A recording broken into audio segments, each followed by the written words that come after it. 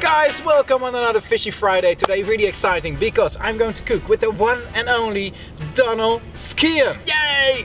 Thank you, Donal. Thank you. I'm in his hometown here in Howth. Howth, good pronunciation. Very close to Dublin, and it's beautiful. It's a fisherman place, and they caught beautiful fish today for us. What are we going to cook with it? We're going to make a seafood chowder, and it is going to be delicious. But I do have to tell you, Bart, we can't actually cook here, so we have to go back to my kitchen first. This is a classic one. If you come to Howth, you have to have this. So I'm gonna chop up the onion if you want to get on with the bacon.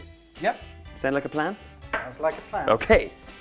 So I'm just slicing the onion very finely because I want like only a tiny bite of the onion. I don't want like too much crunch going on here. And then we're gonna fry off the bacon to start, I guess. Yeah. Okay. So I have some butter on medium to high heat. Mm-hmm. So as soon as the butter is melted, I add the beautiful chunks, pieces of bacon, and you give it a few minutes. Will we stick in the onions? We go for it? Yeah. There How we are we go. looking? Okay, here they come. Now these are red rooster potatoes, but you know what you're looking for is a waxy potato, not a floury potato, because otherwise the floury ones just kind of break up and go into mush. So perfect for soup, right? Perfect for a soup, and you kind of want like nice little chunks. Ooh, that looks so good down there. We've got lovely flavors going on, and it smells pretty good too. And it's not difficult to cook fish, right? To No. cook seafood, it's really easy. And this is a perfect example of it, you know.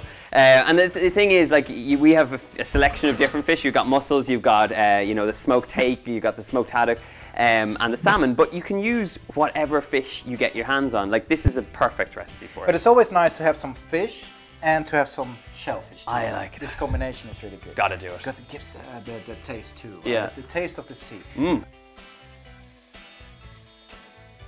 So our potatoes are cooking off. They're going to be like 10-15 minutes max. Yeah. And then we're going to add in our fish. So and the minute you add the fish in, it cooks out really quickly. Shall I add the bay leaf, Donal? Oh, please do. Please do. 1 or 2 leaves? I think 2. I think go for 2. We're going for extra serious flavor here.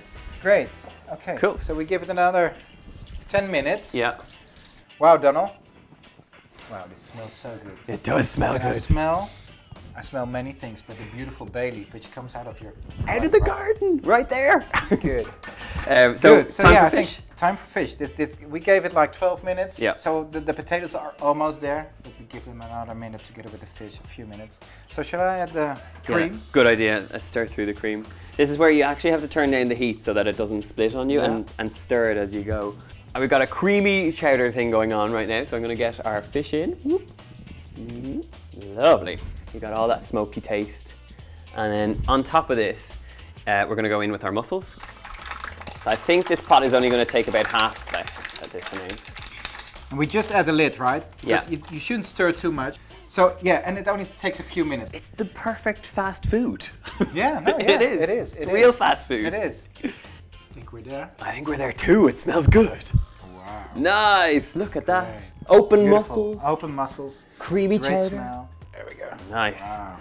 I think really the blue polka dot oven mitt makes it. This is a new look for Bart. So we serve it up. Good. Look at that. I'm going to try and keep as much of the fish intact, but look at the, actually pick out the bay leaf for me, Bart. As lovely as they are, they don't really make the dish. It is the most comforting dish. It's so tasty. We're going to finish it off with a little bit of smoked salmon, which I like to just drape over the top. A little bit of parsley over the top, and that is the ultimate seafood chowder. Do you want to try some? Yeah. Yeah? Love to. Okay, go for it.